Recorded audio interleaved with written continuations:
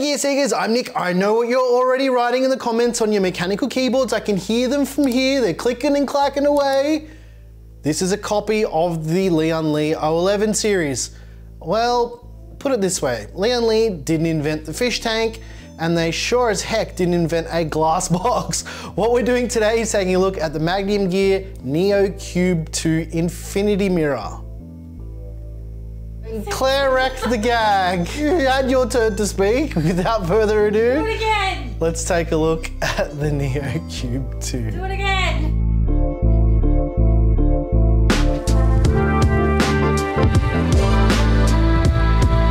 All right, let's start off with panel removal. There's two thumb screws on the rear, much like the original 011. Basically unscrew the two thumb screws, pop off the top panel, and away you go, Bob's your uncle. Side panel, exactly like the original 011 as well, just slide it up from the bottom. Not gonna be removing the front glass panel, although it is the same, you just lift it up, but I'm not doing it because I don't want to get any fingerprints on that infinity mirror. To remove the rear panel, you need to remove this top panel as well. Another single captive thumb screw, slide that back, and then we just push that up from the bottom, and the back panel comes off. The last bit of panel to remove is this raceway at the back. It's got two screws, and wiggle it a little bit, just a little bit to get it out. For power supply support, you're looking at a maximum length of around 275 millimeters. There's lots of room here to make the power supply fit, but just remember, you'll need to take this clearance into account too, where you've got other cables running up this cable raceway. Cable management is handled by this cable channel at the back here. There's 4 Velcro straps that tie everything down, as well as a couple other cable tie downs on the back of the motherboard tray. There's 2 here, there's a couple around here, and there's also these rubber grommets where you can jam all your cables through. There's also some pass-throughs along here, so you can jam all of your stuff through as well. Storage options are handled a little bit differently here. So you've got these 2 3.5-inch sleds here. Well, they're not really sleds, but they're basically brackets that allow you to mount 2 spinning rush drives, and then you can mount another 3 2.5-inch drives, which means you can have 5 drives on this single bracket in total. That'd make one heck of a heavy bracket. For motherboard support, we can do ITX up to ATX boards. So as you can see here, this is the board we'll probably be using for the build. Not sure yet, haven't decided at this point of filming, but yeah, that's basically all you need to know about motherboard support.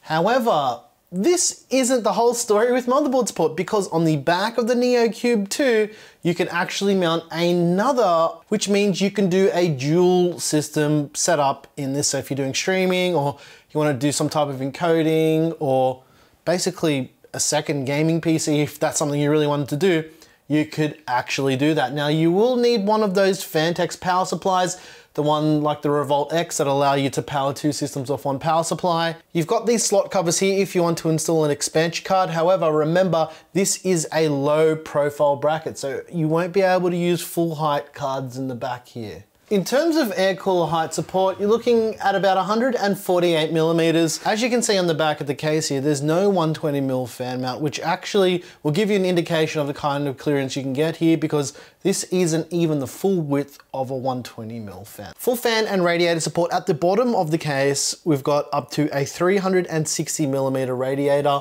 or 3 120mm fans, as well as you can go up to 2 140mm fans at the bottom as well. At the top of the case, we can do up to a 360mm rad up there, 3 120mm fans. We can do also a 280mm radiator if that's something you wanted to do as well, or 2 140mm fans up there as well. On the side for radiator support, you're also looking up to a 360mm rad at the back, as well as 3 120mm fans max. There's 50 mils of clearance between the back side of this and the side panel, which means you can actually put a radiator on the other side if you like, and the fans on this side, or vice versa. GPU support, you're looking up to 410mm of clearance. This is the Asus ROG STRIX RTX 3080 Gundam Edition, and this is the card we typically use for these type of tests, and you can see there's plenty of room. Because there's no cross bracing on the back slots, you can put any vertical GPU bracket in, and you can mount your GPU vertically as well with no issues whatsoever. Depending on the height that you put your bracket in as well, you should be able to put fans underneath the GPU as well. There's a single removable dust filter on the bottom of the case. Just slide that out and you can see that this is nothing too special. It's just a dust filter, guys. Sorry to disappoint. And then we've got our USB 3.2 front panel connector. We've got front panel audio. We've got SATA power for the built-in RGB controller because this does have built-in RGB for that infinite mirror front, if that's the SKU you choose, as well as a USB Type-C front panel cable. Because this has a built-in RGB controller, you've got expansion, so you can actually use two different types of RGB. You can use this connector here, which we typically find on fan textings, as well as 3-pin 5-volt addressable RGB.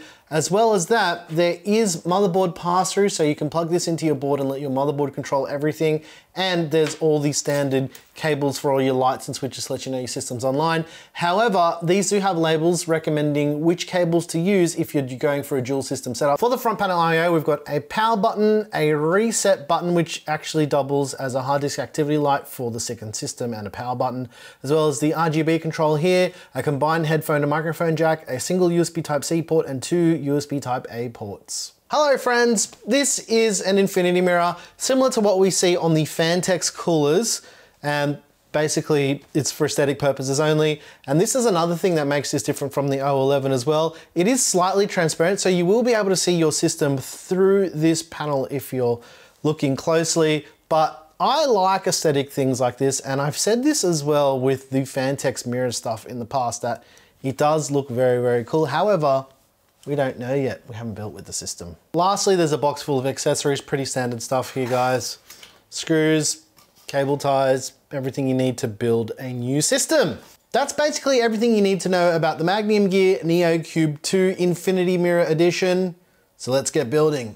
And as a bit of a bonus, because everyone always asks me to do this when I wear this t-shirt, this is what's in the pocket, guys. It's something that I would do in person. Look, see? Look, that's it. That's all it is.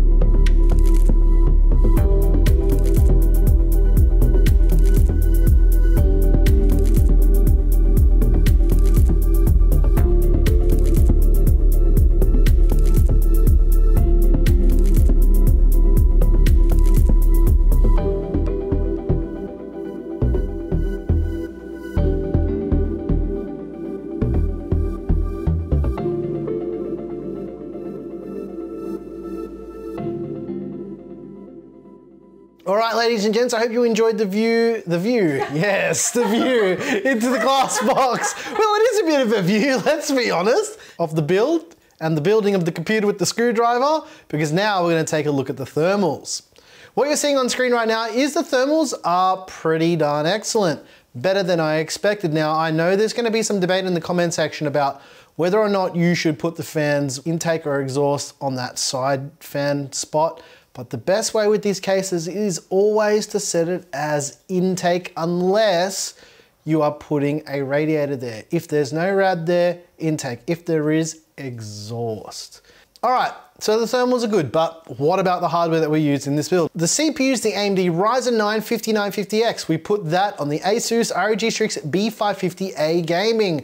To cool the 5950X, we use the Phanteks Glacier 1 360 MPH. The GPU is the Asus ROG Strix RTX 3080 Gundam Edition. All of the fans are the brand new Lian SL120 Infinity Unifans. And if I missed any of the other parts, I'll put a PC part pick list down below in the description. Check that out, have a peruse, look at all the parts, see how much it all costs, because I don't know.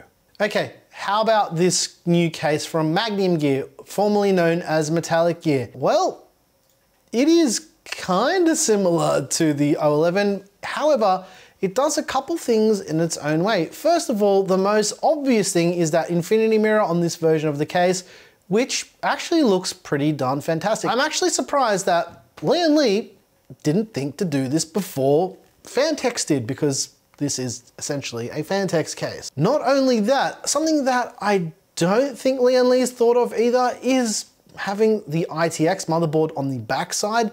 Now, this case is probably exactly the same size as the O11 Dynamic or the O11 Evo, yet I can do a dual PC build in it. This is more simply designed.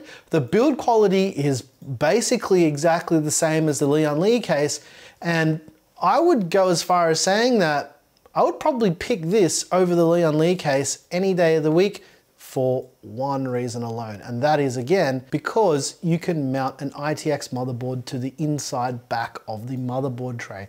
That, to me personally, is a feature that we should see more in cases, just to give us options with that type of stuff. Now, there are some caveats to that, of course, right? The first being that you'll need a cooler that fits between it. Now, I'm gonna go and say that it's gonna be about 65 mil of clearance. I don't remember what the official number is, but that's what I would do to play it safe. As well as you'll need a low profile card if you're wanting to use any type of add-in cards. They're not that hard to come by, but you don't really find high power GPUs. The only low profile GPU that I've got is the Radeon Pro 6400, which, yeah, we loved it so much we didn't even make a video about it. Going back to the build quality, the case is put together really, really well. It feels like a more premium case than it actually is, which is a nice surprise considering this is also cheaper than buying yourself an O11 with a very similar feature set. One other thing I didn't mention about the Neo Qube 2 is the whole case can be inverted. So if you wanted to flip it over and have it on the other side of your desk, you can actually do that. Now, I don't show that in all of the videos that have invertible cases because I usually talk about the way that we build things in the video, but I did think it was worth mentioning because we have another one of these, which is a black one that we'll probably do an inverted build in at a later stage. So make sure you're subscribed and stay tuned to see that. The cable management in this is pretty good. I mean, you would have seen that part of the video. I didn't really care about making it look good because the reality is you can't see it, and when you put that cable bar back on, basically hides everything anyway. So the cable management is decent enough. I think you'll probably run into problems if you're looking at installing spinning rush drives or 2.5-inch SSDs. So that would be something that I'm sure another channel will explore, but because we don't typically use those type of drives for our builds and our reviews, we didn't explore that at all. In terms of pricing, there's 4 SKUs in total. There's this one, which is the Infinity Mirror in white, which is the most expensive of the stack. Then we've got the black Infinity Mirror and the black and white without. For the white Infinity Mirror in US dollars, you're looking at $169 US or around $199 at the time of filming this video. And I gotta say, we didn't get stiffed on Australian pricing for once, which is kind of nice. Yeah. Let us know what you think about the Neo Qube 2. I really, really like it. It's a little bit different to the Lian Li cases. The fact that you can invert it is also nice, much like the Lian Li cases, but overall, I think it's going to be cheaper to get your hands on one of these. These might be harder to get, that's the only thing. The other thing it's missing as well is rear exhaust or intake, but like the original 011 Dynamic, which didn't have that, yeah, this is a bit more similar to that. So it is, and it isn't exactly what you think it is. And yeah, if you like the music you heard here, I make all the music. It's available by clicking that join button down below. And if you like this video, do yourself a big old favor, hit the like button, you know you want to. And if you subscribe to the channel, you'll win absolutely nothing, except if you ring that notification bell. Well, you'll also win absolutely nothing except seeing my beautiful face pop up in your notifications on your mobile device or your desktop anytime we put out a new video. Once again, thank you so very much for watching. I'm your boy, yes, I belong to you. I'm your boy, Nick with Gear Seekers. You peek, we seek, and the coffee's finally kicked in. And I'm gonna do this one more time. Claire, you ready? Every time I wear the shirt, people are always like, I can guess what's in the pocket with the cat. And that's what's in the pocket with the cat. And that's what's in the pocket if we get a real cat. Whoa. Hello, Benny. You like it, Benny? Straight to the PC. Nope.